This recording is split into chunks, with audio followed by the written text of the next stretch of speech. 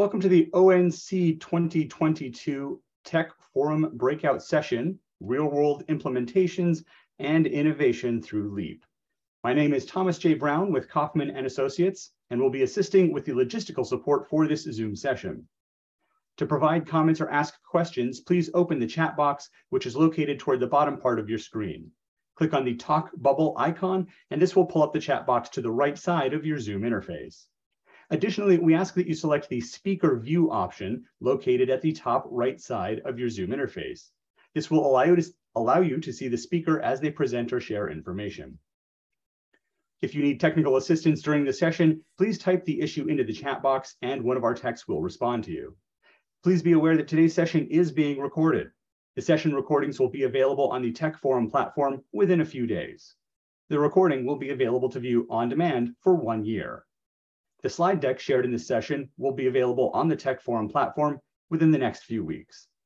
Finally, closed captioning is available by clicking the CC icon at the bottom of your screen. I will now turn it over to Alison Kemp.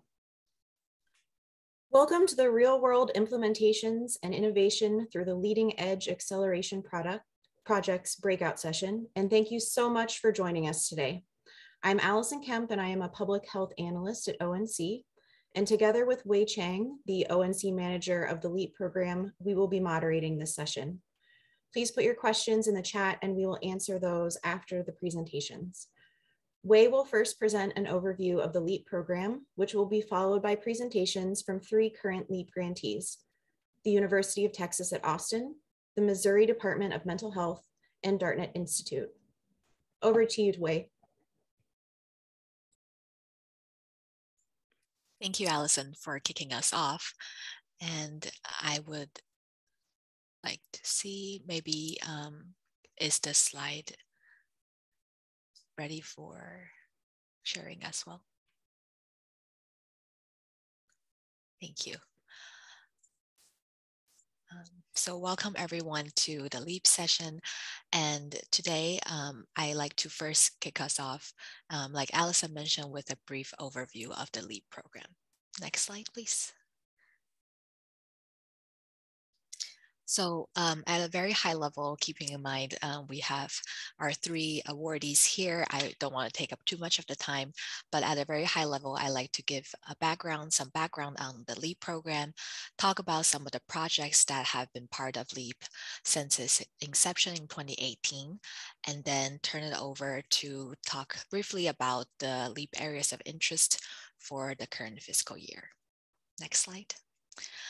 So to give a very high-level background, in 2010, through the High-Tech Act, the SHARP program, which some of you might be familiar with, was created to support advanced research activities and address both short-term and long-term challenges to the implementation of high-tech, and with a focus particularly on solving challenges to the adoption and meaningful use of health IT.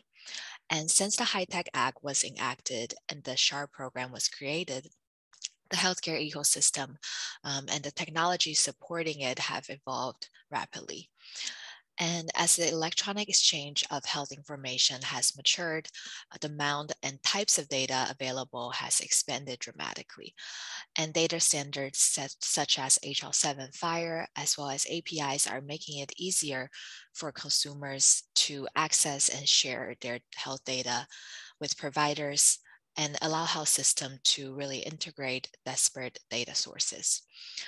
And with the passage of Cures Act, that really strengthened ONC's mandate to improve the interoperability of health information, and was really pivotal in laying the foundation for our nation's potential to innovate in areas such as facilitating information exchange, addressing barriers to interoperability, as well as enhancing patient access to their information.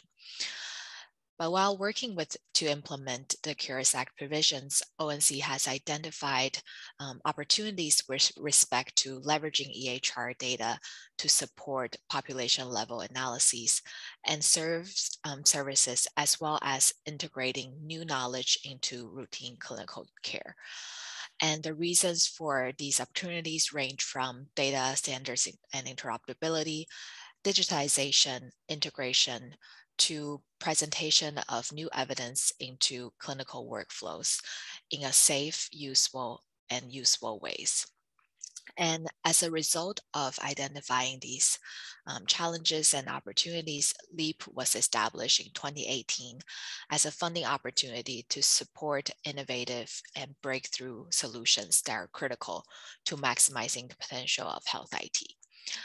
And each year since 2018, ONC has put out a call for proposals, encouraging new generation of health IT development and refining and implementing relevant standards, methods, and tools. So there have been 10 LEAP projects total since 2018, and we'll have a chance to hear from 3 of them today. Next slide, please. So as I've mentioned, each year since 2018, ONC has identified new areas of interest that align with ONC priorities. And usually there's 1 award per area of interest and up to $1 million per award. It is a cooperative agreement program with significant input from ONC and collaboration with awardees. The period of performance is 2 years with the potential to extend that up to a 5-year period based on funding as well as ONC priorities. Next slide. So to give a very high-level overview of the 10 projects that have been part of the LEAP program since the start in 2018, I will quickly touch on some of them, and with understanding that we'll hear from 3 of them more in depth today. So in 2018, the first area of interest was standardization and implementation of scalable HL7 fire consent resource. And the project was population level data focused with Boston Children's Hospital. And the team built prototyped an app called Smart Pop Health that demonstrated the power of a shared view of EHR data between healthcare provider organizations and payers such as Medicare, Medicaid, and private insurers.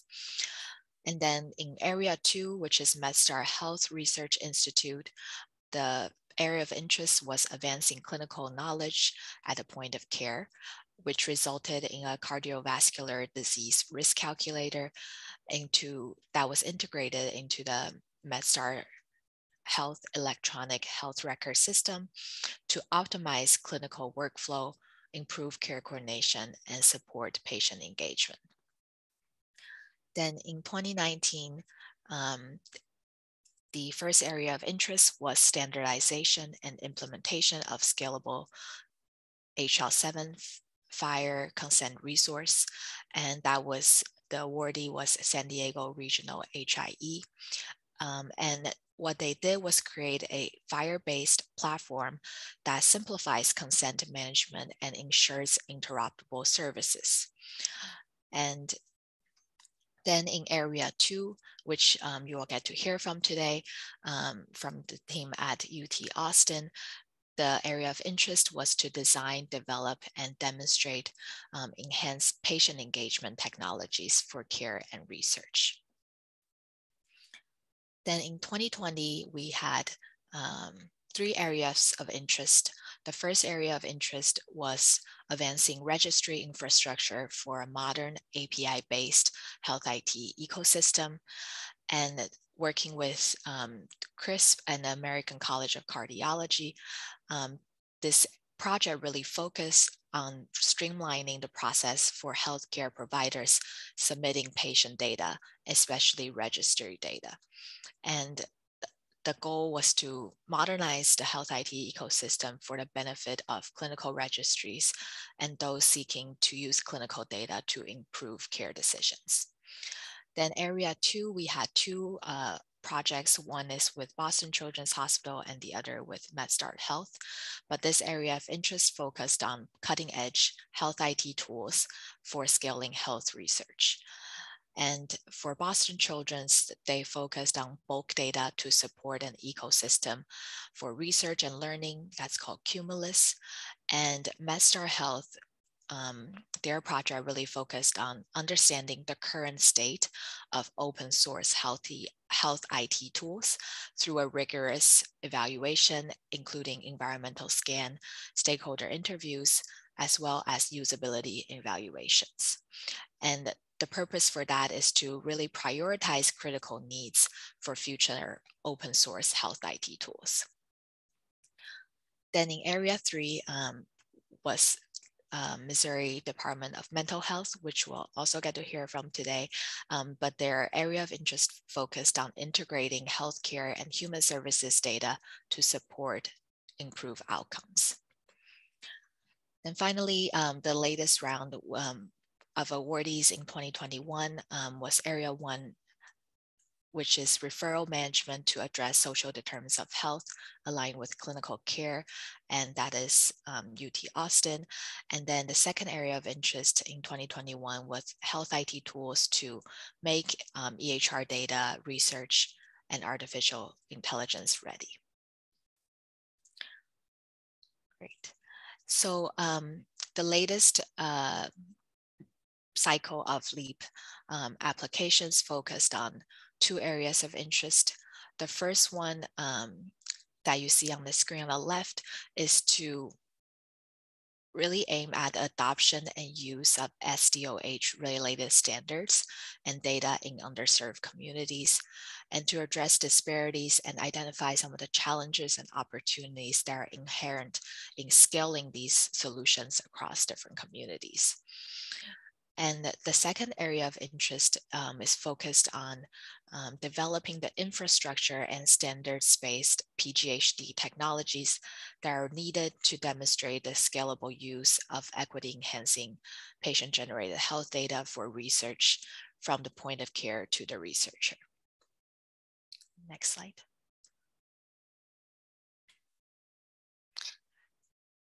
And so in the first area of interest, as I mentioned, the objectives and the key tasks include the collection of and analysis of SDOH data in an EHR to identify population level use cases for addressing health disparities, closed loop referrals between EHR and appropriate community-based organizations, as well as patient-facing technology, such as web-based platforms and applications that will allow patients to manage their data and provide consent for various purposes. Next slide. Then area 2, as I mentioned, involves patient-generated health data technology solutions that can be comprised of, for example, apps, remote monitoring devices, or wearable devices that collect data to monitor and track health outside of a clinical care setting. And I'm going to wrap it up there in the interest of leaving time for our awardees to talk about their projects prospectively. But if you want to learn more about the ONC LEAP program, there is a link here on the slide, and I'm turning it over to Alison to introduce our next speakers. Thank you, Wei. Now we will have Dr. Anjum Khurshid and Eliel Oliveira from the University of Texas at Austin present their project. Thank you, Alison.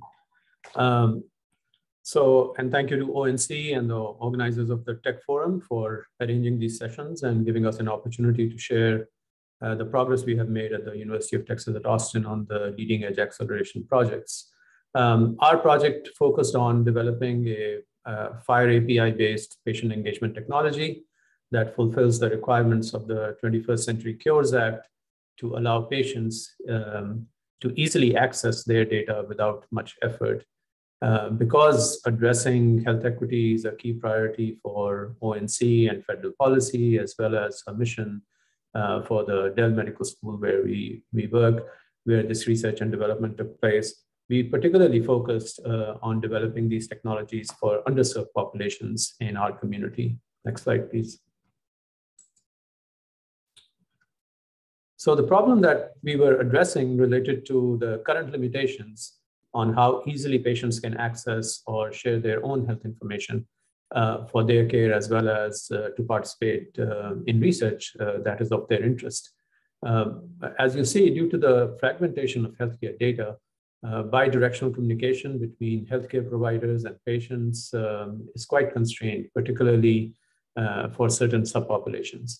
The other major issue in solving this problem is that existing patient engagement technologies, including EHR portals, have inconsistent design. Many are not necessarily following any standards, and they keep changing as providers kind of switch vendors. So all in all, these factors are making it even harder for underserved populations to access their information. And as has been recently stated repeatedly, that access to information is a social determinant of health as well. And we have seen that in the COVID pandemic very often. So that's the problem. Now we would have some poll questions to get some feedback from you. Have you ever requested a healthcare organization where you receive care to release your medical records to you for any reason? Let's see. Okay. Seems like everybody has had that experience. I'll give you 5 more seconds if anybody has not responded.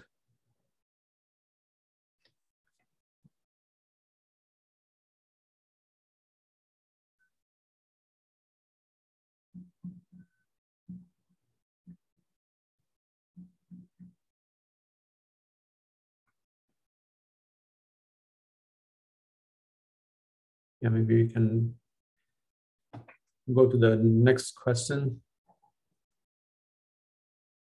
Some people are just raising their hands.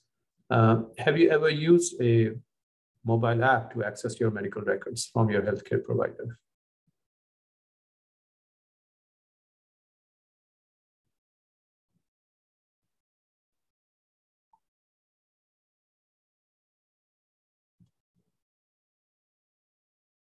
Yeah. So it seems like a majority have, although almost a third have not. And we could go into more detail in terms of why people are hesitant in sometimes requesting information. But again, let's also remember that this is not a representative population for what we are trying to address, which is really addressing health equities and addressing the challenges with some underserved populations that may not be attending a webinar like this, but yet have health needs. So next slide, please. So the solution that kind of we proposed was to design and develop a standards-based platform. And that was important because we want the platform to be something that is not just proprietary. That was actually a requirement for ONC, as well as something that can be scalable and used in other communities as well, but particularly that allows underserved populations in meaningful ways to interact with the healthcare system on the one hand for their own needs, and also for getting involved in clinical research, but also with other types of service providers, which as is seen by future LEAP projects, includes social service providers, other government service providers, etc. And also third-party app developers who also find many barriers to accessing healthcare data. Because once the data are in the hands of the patient, then the legal requirements of sharing that data are reduced, because according to our legal system, the patients have a right to their data and can share it as they desire. And the way, next slide, please. And the way that we started really thinking about this is, again, not just making it easy from the patient side, but also easy in terms of developing a system like this. And rather than going to each EHR and trying to build linkages, the way that we proposed doing this was to transform EHR clinical data from a data aggregator like a health information exchange into national standards like FHIR, and then link it through these application programming interfaces, which make the linkage easy, to a platform that the users can easily access on their mobile phone or via internet. This minimizes the effort of linking multiple EHRs and tracking where a patient's data might be stored, because HIEs kind of are a central hub that already link those data. And then as we create QHINs and other regional entities that may be data aggregators, it can help connect these islands of data that currently exist. But this burden is not put on the patient to find out where their data are so they can link it on their app. Next slide, please. And then the approach that we used was a three-pronged approach of starting with community engagement, using user-centered design, and then developing a technical solution in that order, but interacting with these three approaches, interacting with each other. And we will tell you more about each one of them. So let's go to the next slide. One of the, I think, unique features of our work was not only to engage community in the more traditional ways of creating a community advisory board or having a focus group, but actually using an adapted and expanded community engagement studio approach, which was developed a few years ago. In this approach, the community members are not study participants, but rather experts who ask questions of the researchers. So the role is reversed. And these community engagement studios then also take place across the duration of the project, where community members also review and give feedback on features, literacy levels, visuals, user interfaces for these technologies. And in some ways, they hold the researchers accountable for the kind of functionality that they want to see in these platforms. So that was a great experience for us also in terms of how to develop technologies that are facing patients and meant for communities, especially underserved communities. And these community engagement studios, in order to also take into account differences in different subgroups of subpopulations, we used 4 different groups, demographic groups: Latinx, English-speaking, Spanish-speaking, African-Americans, and Asian Americans, and held almost 20 sessions throughout this project to get feedback. Many of those sessions were done on Zoom, as you see on the slide. And then translating what we learn into the solution that we develop. And for that, Eliel Oliveira will be describing our solution. Eliel, over to you. Yeah, next slide, please. And thanks, Anjum. I think I want to highlight here that this happens right when we were in the middle of COVID. So we were doing most of these sessions remotely, but it was still a great success. Once we gathered the feedback from the communities, and halfway through it, we started with our user-centered design work through our healthcare experience lab. And as you can see, the steps here, we went through quite a few. First, we looked at the industry, doing a competitive analysis, trying to understand the apps out there, the mobile solutions that have kind of the similar features where someone gets access to some data and they're able to share that data with someone else through plugins or, sub apps that are within a platform. We then joined the CS meetings to kind of hear from the community, what they were saying, review the recordings and notes from those meetings. And that helped us to come up with the scenarios and that would help us design what the platform should look like. We did quite a bit of usability tests and one-on-one interviews with these users as well, so that they can actually try the tools and we see how well they can actually navigate. And that led us to the iterative designs that allow us to design the final solution. Can you move to the next slide, please? But I want to talk a little bit about the background of the platform itself that used a few techniques to be able to do this in a research context, right? So the data of the HIE is extensive with millions of patients. And, given our regulations, you can't just tap in that data for research, directly. So what we did then was to transform the data from the HIE as a limited data set under HIPAA, which basically means that only contains dates and zip codes, but all the other PHI is removed. But then we stage that data and transform that data in file resources. So then it's ready to be used when the patients come in and access the platform. But in order for us to be able to match individuals with the data, we needed to have a solution that could do that, preserving the privacy of those individuals. And that's why we use PPRL as a solution to do so. So if an individual downloads the app and signs in with some basic demographics, that information gets hashed and encrypted, and then we're able to match them with their own data, which is already being staged as FHIR APIs, and then they have access to the information. And once they do so, then we needed to pilot like how individuals can now share those APIs with other app developers so that they can use and try to see some additional functionality. So we tried to, as you see listed here, Find Help, which is a social services referral platform, and our own, build that the medical school study app. And both of these apps basically would ask patients, can I have access to some information from your medical records so we can provide some services?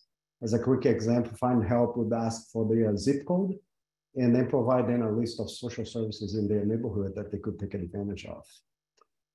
Next slide, please.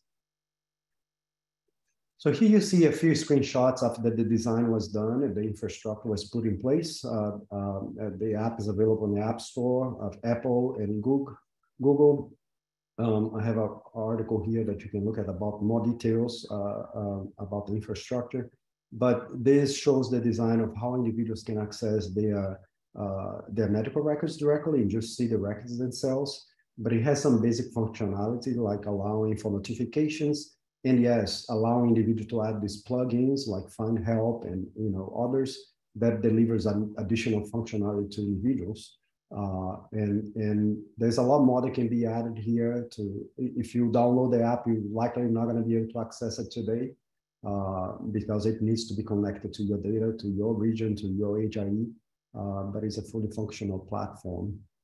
Next slide, please. So this is some results of the real pilot with real patients that were recruited in clinical settings in Austin. We try to highlight here in orange, red, like negative comments, and then blue and green, the more positive ones. And as you can see, they're ranging from not so great to eventually becoming more positive down the road. And what key thing that happened was when we recruited the first few patients, we noticed that we are not getting them linked to their data with the HIE, and that caused a bit of frustration. And we learned that the FHIR API standard for gender is really different than what EHRs and HIEs store for gender. And we had to resolve that to be able to match individuals to their record.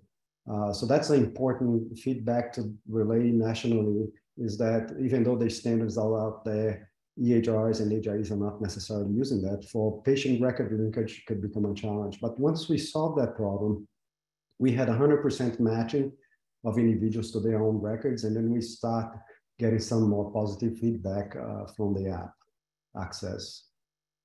Next slide, please. And I just have a few quotes from patients. I'm not going to read all of them, but these are helpful for you to see. The first one, someone basically saying from how they really love having access to their records and never heard back from some tests they have done, but was able to get those results through the app and not have to spend hours waiting on the phone with a nurse to be able to find out, because the HIE has HL7 connectivity. It's almost real time that the patients would get lab results on their mobile app. So that was very good to hear from patients. Next slide, please. And again, some more comments here of how someone didn't have the access to their records their whole life and could do through maybe an app like this. I won't read those in details, but next slide again. And some recommendations through our learning through this process is that the underserved populations need to be included as co-designers to develop these engagement platforms. It's very important. The things that we learned throughout the process that we spent a couple of hours here to share with everyone were tremendous. And we totally believe that it's necessary that they be part of the discussions in any project. And we have made those recommendations to ONC. And of course, standard interoperability and privacy protections can make this scalable, like we demonstrated using PPRL without infringing anyone's privacy. And finally, another recommendation we made is that if we leave to market forces alone to allow for economy of mobile apps for underserved populations, we're probably not going to get there, and that we need government efforts and support to be able to allow that to happen. I think you probably would imagine or see that we have a great set of mobile apps for all kinds of things, but they are not necessarily, in our view, helping underserved community. We're just broadening the digital divide. With that, I think that's the last slide we have, and we will answer questions at the end. So thank you. Thank you, Anjum and Eliel. Next, we will hear from Angie Brenner and Duane Shumate from the Missouri Department of Mental Health, who will present their project.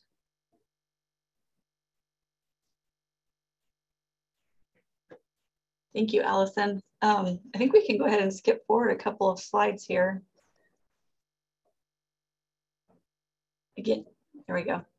Duane, I will let you start with a little bit of background about who we are and how we started.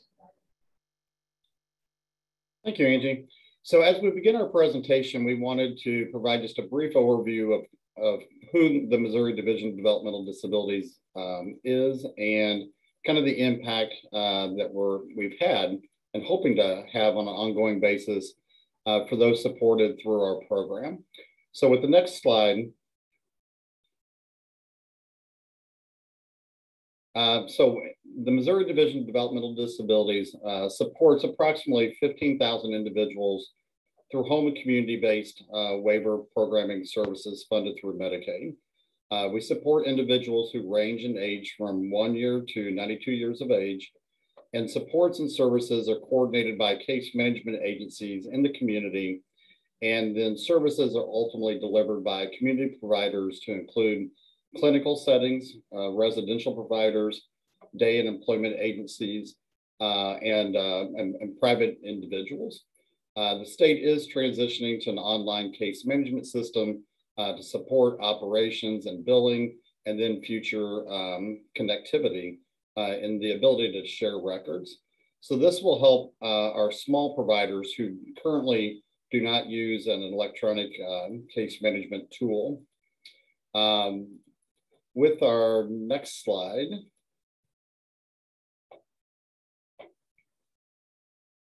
I will turn it back over to Angie. Thanks, Duane.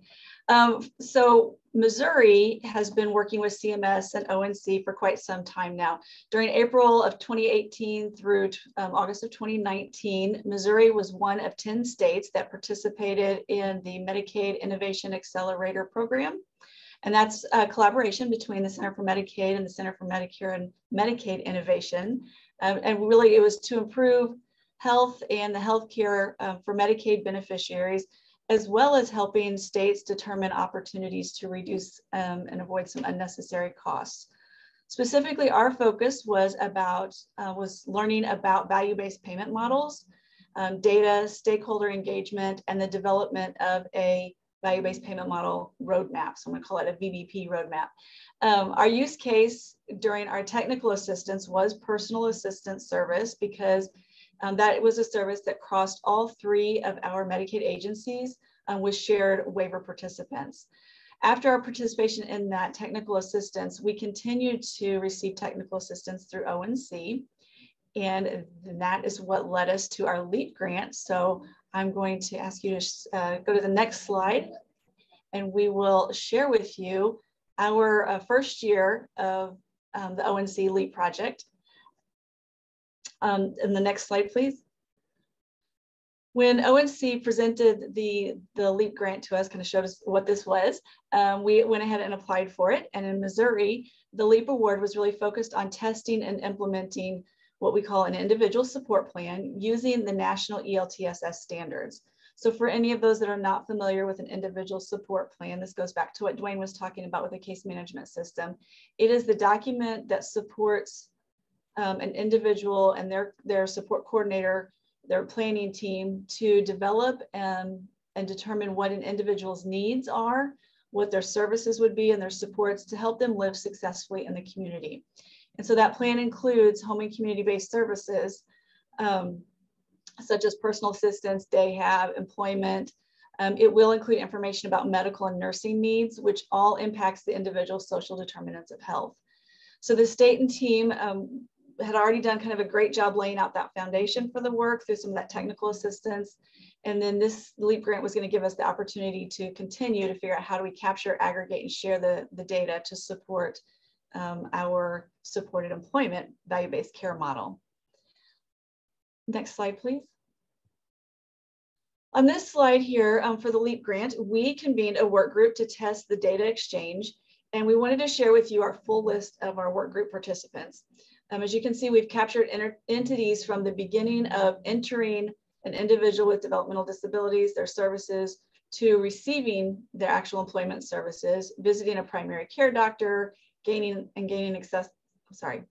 successful employment. This work group worked diligently, many weeks, many hours on developing a use case, configuring it to their system, and testing the data exchange.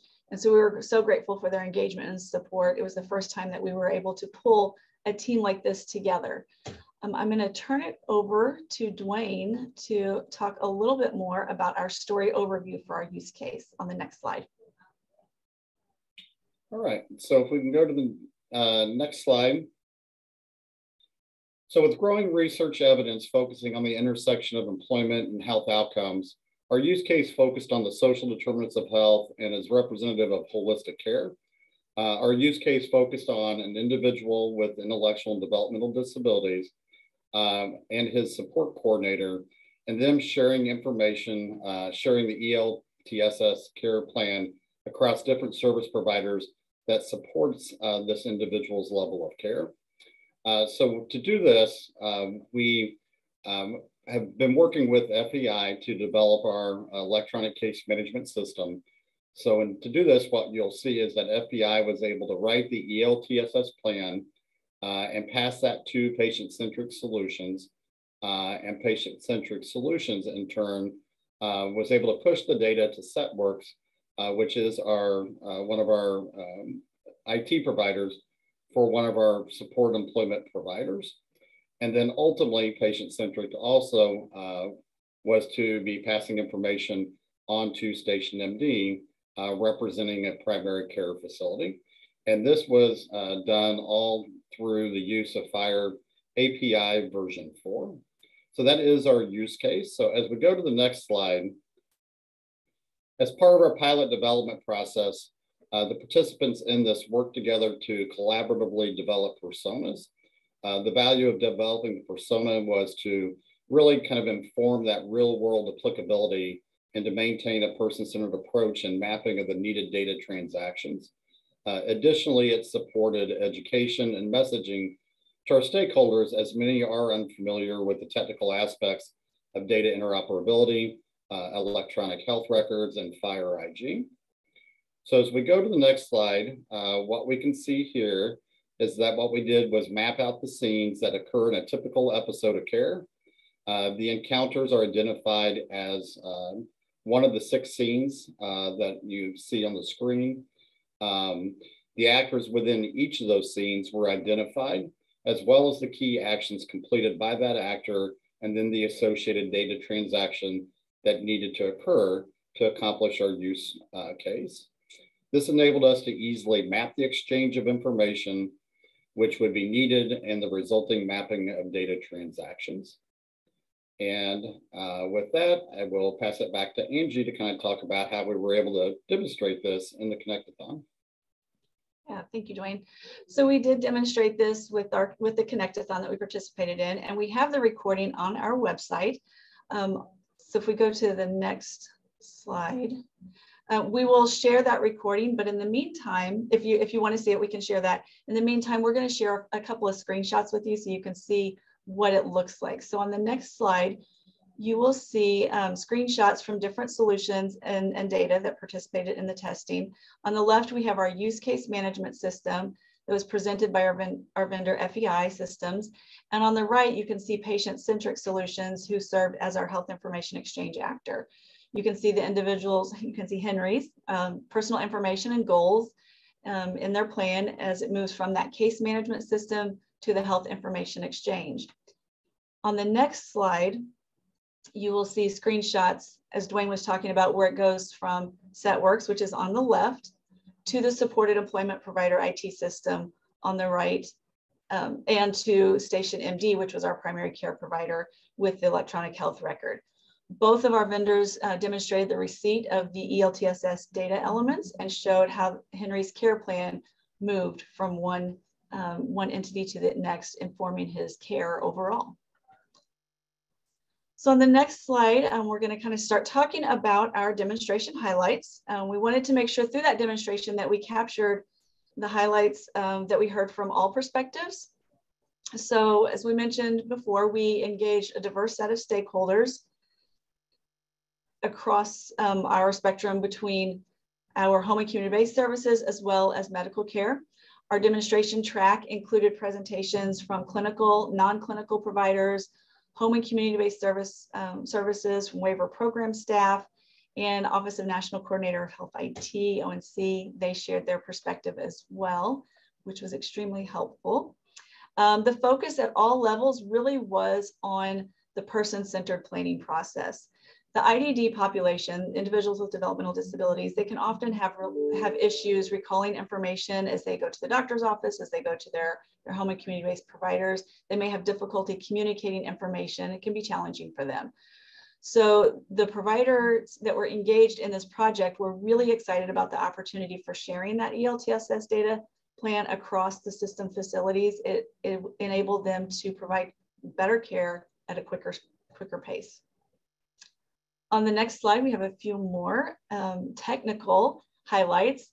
We were focusing on implementing the more mature Fire IG. What we saw was that cross-facility exchange. Vendors were able to use multiple Fire API vendors. There were multiple provider types.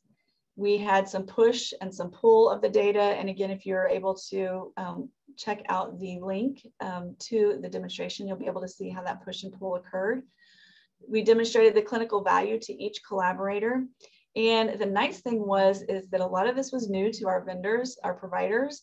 So the new Fire implementers found it easy to understand and implement, just in addition to that high value add to their target users. So on the next slide, we wanted to quote some of the feedback that we received, and there was a lot of eagerness to put this into production. Again, this has not been implemented anywhere yet in the nation. So very first here trying to test this out. So there's a lot of excitement to put this into production. You can see they're like, let's do this now. This was transformational for our providers, clients, budgets. What we saw was that it provides efficiency, improving quality of service. It was time saving. It was easy to use, and really having access to that data quickly when we needed to have informed care. So on the next slide, we'll start digging into, we are in our final year of the LEAP grant. We actually wrap up here in the next week or so. And so we have a list of some of our accomplishments. What we've done is we've reviewed and analyzed, and we've developed cost proposals for implementation. We've disseminated findings to stakeholders, and we also have those posted on our website. We've secured funding through our General Assembly and the HCBS Enhanced Spend Plan opportunity that we have through 9817. And we're working to finalize transitioning that use case into production. We've developed a VBP roadmap and an implementation plan. We've also worked with our work group to develop and test a provider self-assessment tool for VBP readiness. And as I mentioned, we did secure some funding. So we're excited that our General Assembly passed additional funding in our state fiscal year 23 budget to leverage the home and community-based enhanced FMAP funding by approving $36.5 million in value-based payment efforts. Excuse me. And this includes outcome-based incentive payments, workforce recruitment incentives and retention, as well as the VBP information technology that we've shared with you today to expand much of our efforts, excuse me, to expand much of our efforts that we worked on through the LEAP grant. Oh my gosh, I apologize. So the VBP IT efforts include research and planning for additional health IT tools and capabilities, enhancing our case management system to add non-waiver programs, incorporating the interoperability system enhancements into our case management project. It also includes the support of our state case management system to put our specific LEAP grant use case into production. We are also able to provide some grant funding for our home and community-based providers to onboard and have interfaces with health information networks, looking to support exchanging screening and assessment data, and then supporting our providers, our home and community-based providers, for IT system adoption. So as Duane spoke about earlier, many of them are paper-based. So we want to have an opportunity to help them enhance their systems as well, so they can connect to the health information networks and have data interoperability. Some additional opportunities that came up for us, we have on our next slide. Through our LEAP grant stakeholder engagement, we've engaged in a project with our Missouri Hospital Association to begin receiving admission discharge data. We've also partnered with our state Medicaid agency to onboard home and community-based providers to health information networks. And on the next slide, we have a few more details about the success of that onboarding program. We had our health information networks reported that there's 547 locations based off of the 93 entities that they have onboarded with the Medicaid agency and the health information networks. The success really in that we did not anticipate was that there were several providers that had never participated at all in health information exchanges that were able to join. And we did have a few, not a lot, but more than we anticipated, of our home and community-based service providers to onboard with the health information exchanges. And so that was very exciting, because when we first started this project, our home and community-based providers did not know anything about health information networks, and our health information networks and exchanges did not know anything about our home and community-based providers. So that was a significant success for us. On the next slide, we have some opportunities for us to move forward. We're going to continue to work to secure funding and finalize moving the use case into production.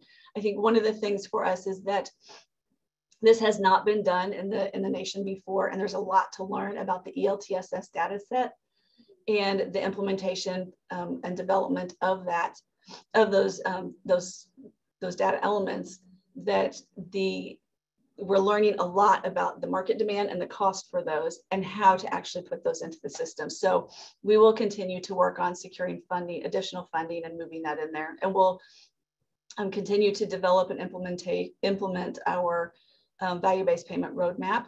That's going to be a continual update and change as we move through this process. And then we do want to continue to identify those opportunities to align with data infrastructure and interoperability efforts with partner agencies and stakeholders, just like we did with Missouri Hospital Association, with our Medicaid agency and our Missouri Health Information Networks. And we're hoping that all the information that we've laid out here today will help other states move in that same direction. So we're always happy to share more information from our lessons learned. And with that, I will turn it back over to Alison. Thank you so much, Angie and Duane. And now we will have our final presentation from Dr. Wilson Pace from DARTNet Institute and Burak Serdar from Cloud Privacy Labs. Thanks, Alison. So our project is called the Semantic Interoperability of EHR Data Using Layered Schemas Architecture. I just want to warn you, this is going to be a much more technical presentation than some of the other ones. I'm a physician informatician, and Burak is a real informatician, a software engineer, and the real brains behind all of this construct.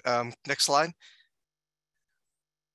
So the problem I think everybody's fairly familiar with, EHRs store a large complex set of data with lots of different ways that they codify it and lots of different underlying data structures, just to give people that are hopefully most people in the group are familiar. But for instance, EPIC contains over 22,000 data tables, and even a EHR designed for relatively small practices such as Greenway Success contains over 12,000 tables in the underlying databases that we're trying to get data out of for clinical utility and research. We're working, this is a project that is focused more on the population level kind of data. So we're looking more at bulk data extractions. And that typically involves a bunch of idiosyncratic flat files from the underlying EHR databases that is then either directly given to somebody to transform or is transformed locally into a data warehouse. A few people, are transforming into standardized data warehouses now, more and more, but those also have their issues when you do that. We'll get to in a second. There's recognized data extractions also that we want to engage with, such as continuity of care document architecture, CCDAs, and I think if most people who work in the CCDA world know, they say is if you've seen one EHR CCDA, you've seen one EHR CCDA. And there's FHIR, which of course, in theory supports bulk data extractions, but so far we've not found any FHIR server people who are willing to turn that on because it tends to just drive their servers into the ground. So we still use it, but it's a little less apropos to our population-based data transfers that we're focusing on right now. And underlying these, there's a lot of variability in what that data looks like. And typically what's going on today is that extraction transformation scripts from all these different sources of data are developed locally. They're developed by each specific user, and they're rarely shared, and they don't have any underlying architecture behind them to make them easy for the next person to engage with. Next slide. So the translation process typically starts with an output in mind. So when I'm starting to stage my data, when I encapsulate it, I say, oh, what am I going to end up with? Well, I want to use OMOP, or I want to use I2B2, I want to use CoreNet. And therefore, my whole staging database and the whole first level process starts to move data into those different formats. As an example, we're an OMOP shop. We do most of our data into OMOP. In the end, there's about 20 tables that you end up storing your data in, really usually truthfully more around 14 that are mostly used. And so you're moving data from 12,000 tables into, and you don't pull data from everywhere, into 14 or 15. And therefore, as you might expect, there can be data loss, or the translational process is often lossy. And the scripts are often tied to that specific terminology. Okay, next slide. So the vision of the layered schema approach is to create an ingestion and an output system that is database model agnostic, that is transportable, that as these ETL schemas and ETL scripts are developed for different input approaches, they can be shared, they can be easily introduced by other people, that intrinsically supports many-to-many relationships, and actually cuts down on the amount of work that has to, in the data that gets developed where those exist. It allows multiple levels of metadata to be linked to each data element, what type of data it is. It also allows security links to be linked to it. And we think eventually it will provide new insights with the data modeling that we're going on. Next slide.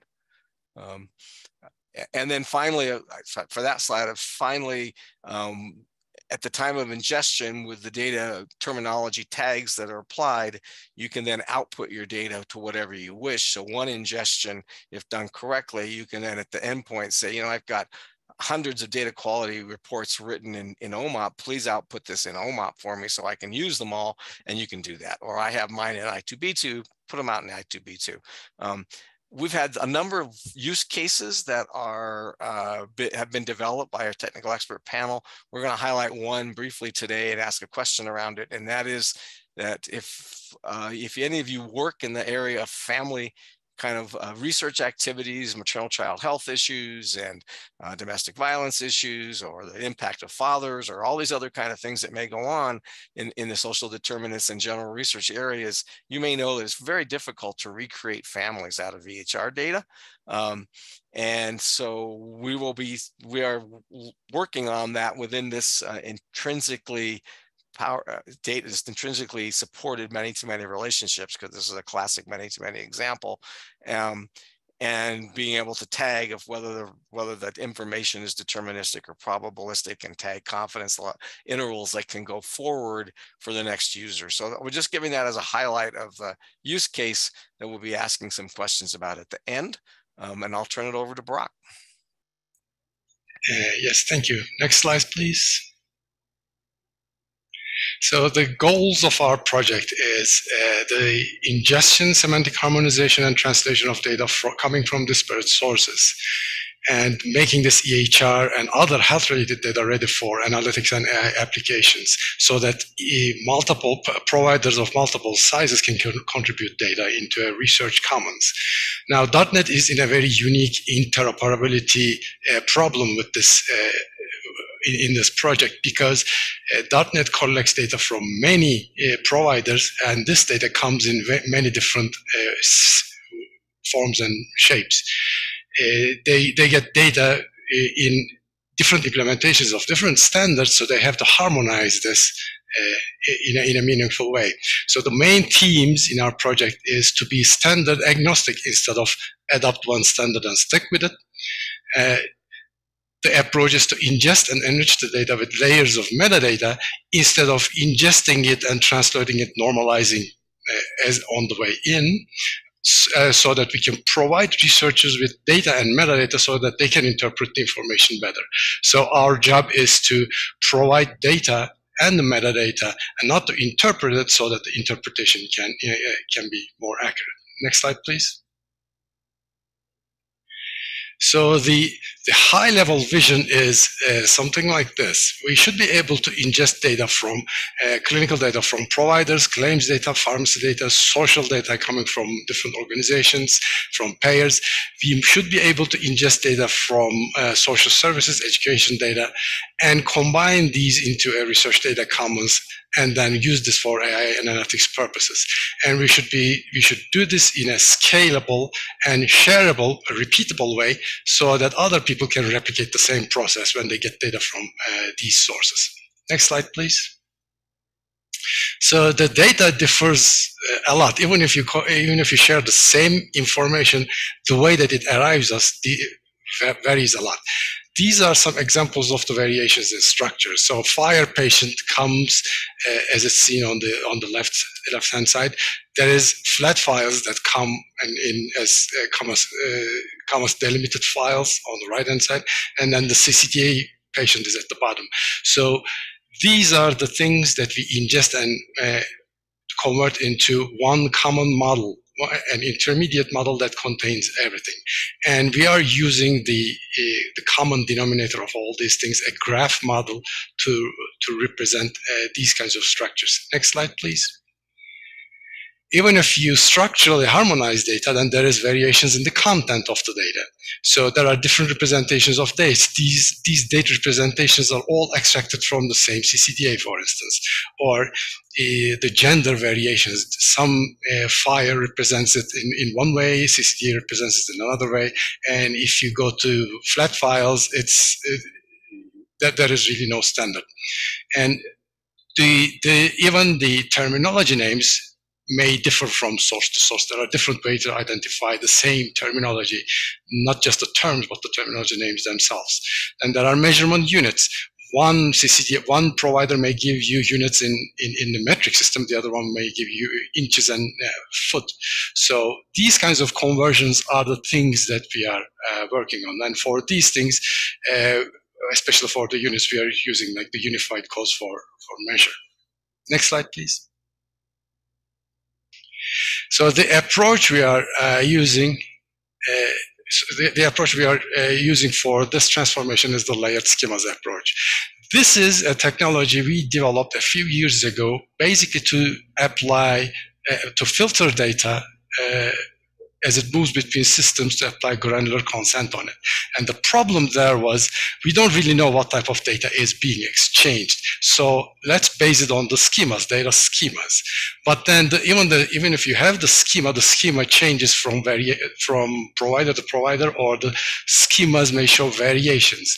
So you add additional semantic layers on top of these schemas so we can interpret, we can account for these type of variations. And when you ingest the data, it can come in like FHIR CCDA formats. Well, it is really hard to deal with these things individually, so we convert it into a graph form, into a labeled property graph. Next slide, please. So here is a good spot to talk a little bit about graph databases and graph representations. Now, most of the industry is still working with relational databases where you store data in tables. That is basically data. You can search data on a relational database and you can test whether certain relationships exist in this data. Now, on a graph DB, you take it up another level. You store both the data and the relationships between data. So you can search data, but instead of just testing for relationships, now you can search for relationships and identify relationships. So that means if you link two concepts together, if you link two seemingly unrelated concepts together, you combine all the things that are related to that concept as well. So next slide, please. If you, for instance, combine, if you combine two nodes in a graph database, all the nodes connected to those nodes will be combined as well. And then you can search for paths in the database, which are inferences in the data. Instead of just searching and figuring out what the relationships are, you can actually search for those relationships. Next slide, please. So this is the overall architecture of our project. On the input side, we have many different types of files. The SDOH data added later in the project, there was a huge demand for it from our technical expert panel. And we get these in spreadsheets in flat file format. We have FHIR data, we have EHR data in spreadsheets. Now, we write schemas for these files, especially for FHIR, we use standard schemas, ingest them using a terminology database into a graph database, which uses an intermediate model, which you can then translate into OMAP or PicorNet or ITB2. And for this project, our focus is on OMAP. Next slide, please. So this shows the overall process. The input data comes in flat files. We use the schemas to ingest them and create this intermediate data model with the person at the center, and the conditions, measurements, and observations are tied to it. This is not a fixed schema. This is more like a convention, the way that we represent data in this way. So this can be extended in any way we want. If we get different types of data, we can add another bubble there without making any major changes.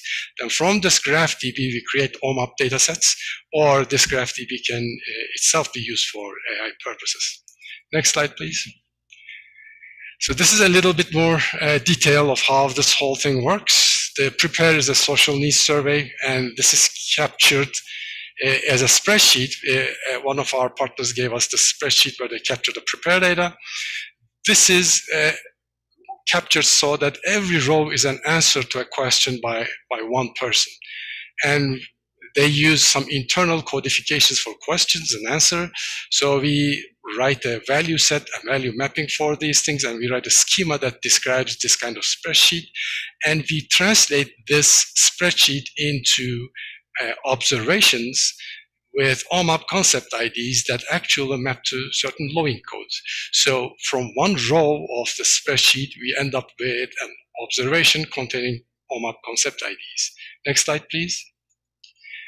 This one is an SDOH 10 data. Again, this one is captured using a spreadsheet, but this time this provider captured it so that one person's answer is in a complete row. So this is a very wide spreadsheet containing all 10 questions. And we, again, write a schema and value sets for these. When we process one row of this, we create 10 observations, each containing their OMAP concept IDs, which map to logging codes. Now, the key point here is that the schemas and overlays and the value sets we developed here are shareable, and other people can pick these up from a GitHub repository or from some common place, and then they can ingest this kind of data without writing any code themselves. So the ingestion from a prepare spreadsheet into OMAP, or ingestion from a SDOH10 spreadsheet to OMAP, or FIRE to OMAP are encoded this way. Next slide, please. So even though we go through a graph database, this is the output we get. In the end, we get basically tables containing all the OMAP concept IDs. Next slide. And this is a more detailed vision of our project. We should be able to get data from disparate sources from different domains, as long as we have the schemas for them, and we write overlays for these schemas for matching them to their providers for different variations. These schemas should be reusable. They are decentralized, so anybody can get them and maintain them. This way, we can ingest data into a research data commons, from where we can generate OMAP datasets, PCORNet datasets, or I2V2, or directly use the knowledge graph from this database. Next slide, please. Yeah, at this point, can I get the screen so I show some of the examples? Yes. So I hope these are showing. So this is a typical graph database, and we are seeing three people's data here. So each of these little blue bubbles represent 3 people. These are data ingested from a synthetic FIRE dataset from the MITRE Synthesis FIRE dataset. And these purple dots here are the SDOH data that we incorporated into that FIRE dataset. So this shows those 3 people. If we look at this, like this is a graph database, and as I said, you can run queries on it. So this is a sample query that only shows the vital sign observations for these people. And we can see these little nodes represent data points. So for instance, this is by the mass index, and this one shows us that this is in kilograms per meter square, and there are more detailed data points, and we have the OMAP mappings for the same data point here. This shows that single person, and the orange nodes show our SDOH data, and they're ingested as, so this is one observation. And as you can see on the right-hand side, it is also marked as an observation and an SDOH10, so we know that this came from an SDOH10 survey, and all the related data points are there. So this is a more detailed view. So this represents the person, and these are all the SDOH10 related observations related to this person, and these are all individual data points. Now, I talked about a data model. So this graph shows the person of that data model. So this is the person, and these squares here represent all the data elements tied to that. And this is actually a much larger diagram, because here, for instance, you can see it goes to conditions and observations, so it branches off there. Now, this project has a public GitHub site. On GitHub, you can actually go and look at the source and all the examples we have here. This is the examples, the SDOH data that I showed you today here. This is the example spreadsheet that shows the survey results. We write pipelines, data ingestion pipelines for this. This one is for SDOH10 pipeline, and it is pretty self-explanatory. For instance, we can ingest the CSV. We then do some graph reshaping to map that to our common model, and then we apply our value sets, the SDOH10 value set, and then we save it to the database. That's all that is. This is all the code we have for this pipeline. And this is what those value sets look like. So I talked about the variations. So these are all the different ways people can represent a SNOMED term. So these are all the different ways the Loing terms can be represented. For instance, these are the female and male. And these are all the racial or ethnicity codes. And so this in the end, this becomes the output. This is the OMAP output that we get from this graph. So this is the graph, and this is our output. So thank you. This is the end of our presentation. Thank you so much, Burak. And it looks like we have a couple of questions for you in the chat from Stu Gross. So he's asking if you use APIs and process automation to ingest and export data, and then where the stored schema is available. So I'll take the first piece of it because Burak right now has been using various levels and samples of different kinds of real data, and sometimes, as you said, synthetic data to develop the system. DARTNet, well, last year we had contracts with 6,000 clinical organizations that sent us data on a daily to quarterly basis. We've cut back on that recently, but that got a little crazy. 42 million people. We use all kinds of different interfaces. The one that APIs with some systems and just secure FTP concepts from vendors that do their own extractions. We have our own data software extraction software that we can put into systems that will download. And the one that's been used the least of all, interestingly enough, in our world has been FHIR, because most of our organizations that we work with are small organizations. They don't have FHIR servers available yet, and they don't do bulk work very much. So, but we're moving into more real-time FHIR. So yeah, we use all of those activities. I don't think this system has any constraints as it relates to how the data would be obtained. I'll stop there and say, Burak.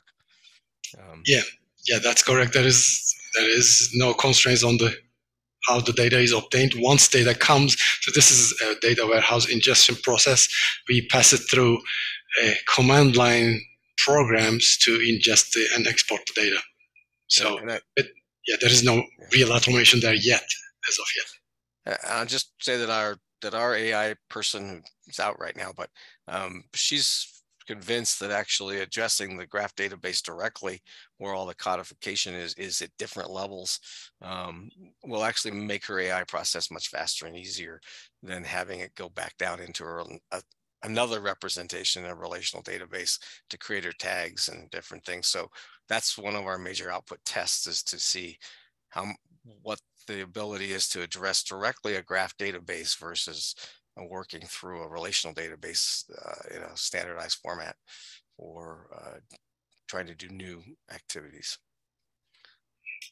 And there's another question about where the stored schema is available, and they are in the GitHub. They are in that GitHub repository. And Wilson and Burak, did you also want to do your poll question now? That would be fine. Okay. Tom, can you pull that up?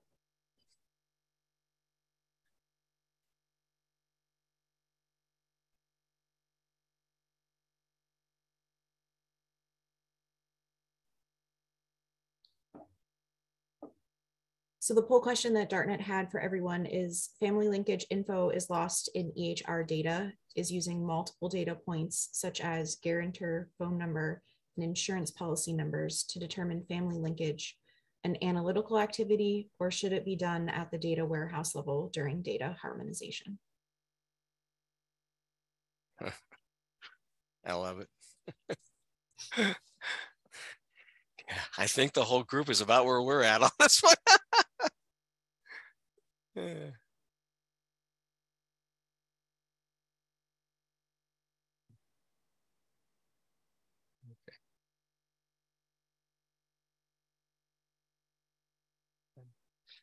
I think we get the construct. Thanks. We're going to play with it. We're going to give it a try at part of harmonization. And we at least have a feeling that being able to visualize the relationships of multiple people, because within that, he showed you people that were all unlinked. But as you start to create linkages between those people, they'll show up in that graph database automatically. So we are hopeful that they're able to even visualize where linkages occurred that you may not even have known about very easily, will actually allow us to be able to start finding groups of individuals within the data that may not be so easily seen from a relational point of view. So that's what we're going to be exploring in this area. Great, thank you. And we have another question from the audience. Jessica asked that she's hoping that her state, Connecticut, can participate, and this is for the Missouri team, can participate in implementing this as soon as possible. So for the Missouri team, what is the timeline you foresee for rollout of this solution in Missouri and beyond your state? So I'll jump in with that question. As far as our electronic case management system that our targeted case management entities or our case managers work with in developing general plans of care for individuals, I mean, that is going to be implemented within the next 12 months. But as far as the full use case as presented, that is probably more on a 7 to 10 year trajectory. And I guess the analogy I would say is it's kind of like making a fine wine. When we're talking about a variety of providers who have different levels of budget and different levels of familiarity with electronic health records, they have different IT capabilities. And we also have to ensure that, individuals that we're supporting are well prepared and that we have all of our business rules in places and common language and what's being exchanged. I mean, it really is one of those things where we're kind of at that point of cultivating the vineyards currently. We've maybe purchased some of the bottles and some of the corks, but it's not a solution where we can just go grab grapes from the grocery store, put them in a bottle and cork it and have a wine that's going to be palatable to, to individuals in short order. And so, so to me, it is one of those things that we're being thoughtful, incremental, and really looking at it systematically. We're taking care of some of the larger chunks. But I think before we're really looking at full implementation, I mean, it is more probably that 7 to 10 year time frame before we would have something to be considered turnkey that I think another state could just pick up and immediately replicate and implement. And I don't know if Angie has anything to add to that. And obviously the other big thing that I've not mentioned is you have to have funding. And so, it's about developing those cash flows, to implement that as well. No, I really like that analogy, Duane. It is, Jessica, it is something that does take a lot of time. I will be the first to admit that when I started hearing about value-based payments in the home and community-based setting, I was so excited because I came from kind of the managed care world and I was like, let's do this, let's get this implemented right away. But because of the fact that there were not really the data elements, the data fields available, and that's what has most recently been put together, and there's a lot of education around that. So what we have spent our time on is mapping those ELTSS data standards to our individual support plan. And so you have to do that. So that took a year or so. And then over this next year, like Duane was saying, we're taking just a piece of the whole, I guess, movement to implementation of the ELTSS data standard. We're just doing the use case component over this next year and implementing components of it. We're not sure at this point that it's going to be the implementation of everything because our vendors are also learning, even FEI systems, because it isn't anything that is fully like required or in use yet. So we're doing a lot of discovery, and we're hoping that discovery through our incremental steps of implementing this will be able to help the states. So if you want to reach out to us, we are happy to have conversations and kind of set up some calls and just share where we're at and the steps that we took to get there. And then the steps that we know going forward over the next 12 months, 2 years, it is going to take, like Duane said, quite a while for it to be fully implemented, but we can share with you kind of the steps that we're at. It's a very good question. Thank you, Angie and Duane. So while we wait for any other questions to be posted in the chat, we wanted to ask all of the presenters today, what are some of the ways your projects are making a difference in health IT innovation, and why is your particular work so important right now? And whoever wants to start answering, go ahead.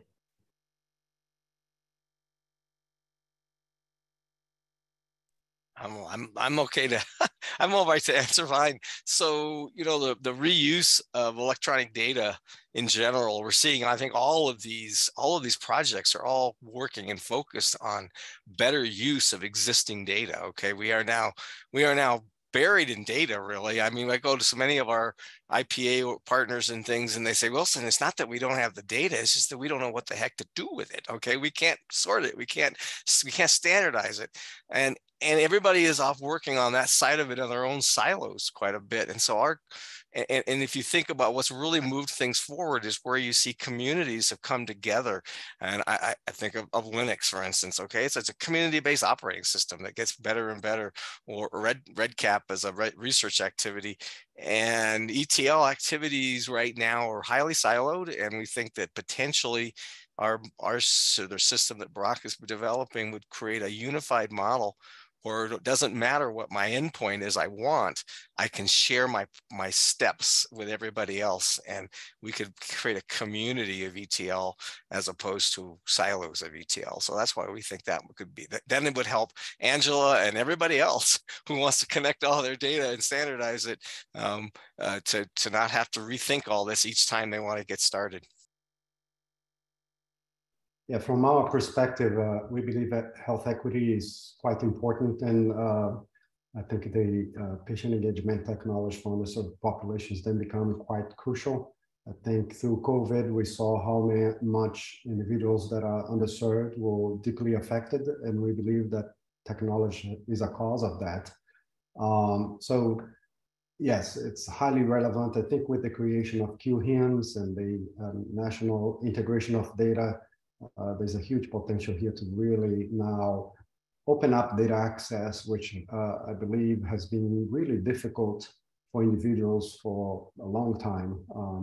So it's very important. And I see that there was a question here on the chat, I think from Wilson anyways, about how hard it is to get the platform in another HIE.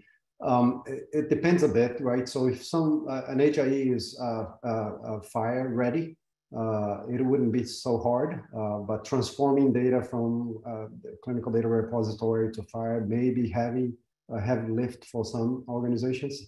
I do add, based on your question, that we use PPRL for the initial research aspect of such integration, right? So being in a research umbrella, we couldn't move all the HIE data through to UT, to the medical school, without people's consent. So that's why we had to use PPRL. But in a real implementation like we have today, where patients come into the clinic and they're validated for their identity, and then they get access to the app, the data is being accessed directly from the HIE. So PPRL wouldn't be necessary at that point. So we leverage the EMPI of the HIE. We have 4 HIEs plus that are interested in going through a process now of deploying it. So it's not that heavy if you're fire ready. That even rhymes, I think. That's nice.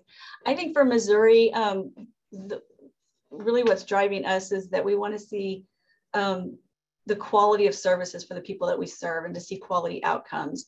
When you hear CMS talk about it from a national perspective, the individuals that we serve in home and community-based services, they are the fastest growing cost of care in Medicaid, with the smallest population in Medicaid.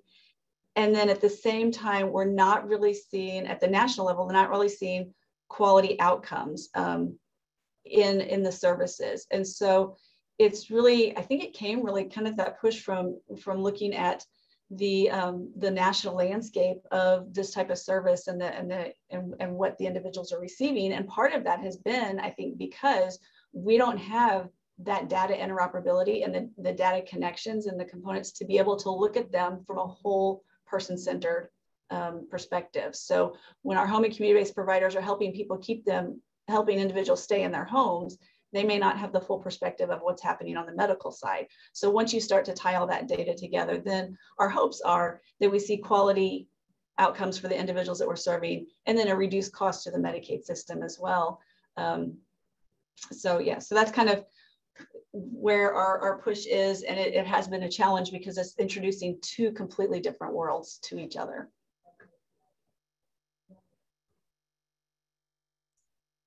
Thank you. And in the interest of time, I know we just have 5 minutes left. I'm going to try to combine some of the questions we have prepared, and welcome the audience, of course, to keep submitting questions through chat. But, and I think all of you have touched on this to some degree in your presentation, but we'd love to hear a little bit more about what are some of the lessons you have learned for those who might be looking to take this work further and collaborate or build on this in other capacity and scale this. So if you could share a little bit about lessons learned and maybe also your hope and goals for achieving scalability as a result of your projects. And whoever wants to jump in first can go ahead. I don't mind jumping in on this one. Lessons learned for us really was understanding the level of education that needed to occur on all sides. We didn't realize that there was such a disconnect between the programs, the home and community-based providers, and then the medical side and the IT side on how the two systems work. So we really had to slow down, and that's another lesson learned. It is okay to go slow. Take your time and really understand each other's world and how you can appropriately connect together. So where we thought we were going to be moving a lot quicker, we did have to slow down and do several additional months, maybe even a year. We've actually been doing this beyond, farther than our LEAP grant. We've been doing this for 5 or 6 years now. We really had to slow down and do the education fully, and to bring in as many stakeholders as you can. That's where we really picked up momentum, when we started bringing on our General Assembly, all of our agencies that would touch on Medicaid, because until you get that room full of 50 or 60 people, at least, you don't start making the connections on how you're really touching upon each other's products and services and services to the individuals. So a lot of education, take your time, and really involve stakeholders. Thank you. And before we jump to the next group, maybe we did have a follow-up question from chat on how do you ensure that data originating from district or city health facilities is protected? So I think that's for the Missouri team. So that is one area that we are still working on, because right now we don't have a connection from the district and city health facilities. It's all within the state government. So as we start to roll that piece out, we will have to ensure that we do have the protected data. And with the business use cases, even within our own state agencies, we had to go through and do a process of reviewing all of our memorandums of understandings to make sure we had all the appropriate PHI components in our agreements, which we should have anyway, but it was a good process for us to go through to make sure we do have everything.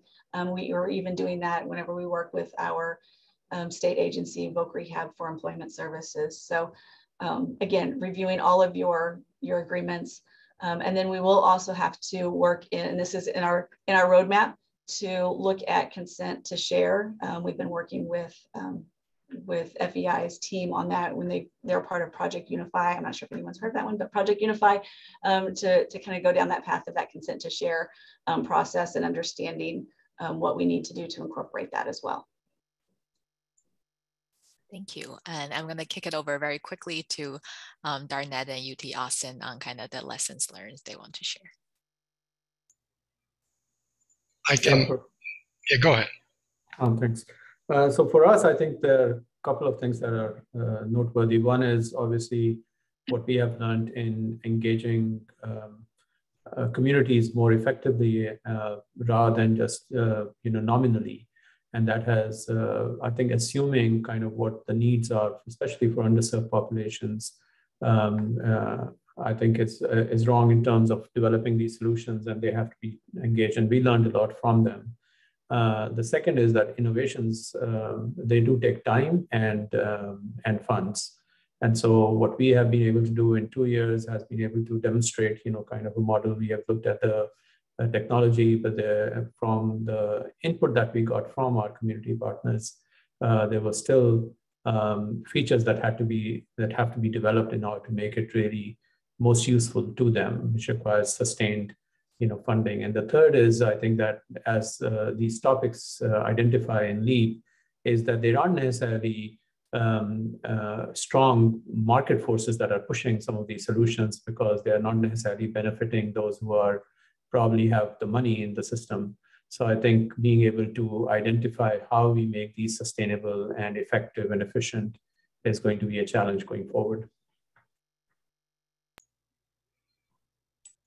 So from our side, I think the main lesson we learned is that standards really help with the interoperability, but they are not really the thing that's going to make it. There are all these EHR systems and the interoperability standards are based on data being entered by people and exchanging the data, and then the data is being read by people and interpreted by people again. But what we are trying to do here is trying to interpret the data entered by people using computers, using AI or those kinds of data sets. And we don't really have standards working well in that area. And we are hoping that this project is a step in that direction, in that level of semantic interoperability. Well, it looks like we have reached the end time of our session. So we wanted to thank everyone again for attending today. If you had further questions for any of these projects, check the chat. We have the email address listed there for the LEAP program if you wanted to email Wei and I. And then I just wanted to make one plug for the next session that's starting at 2 p.m. if you wanted to hear about one more LEAP project.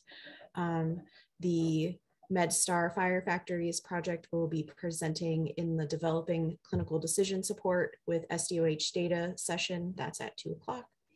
So thanks again for everyone attending, and we hope you have a great rest of your day. Thank you. Thank you. Thank you.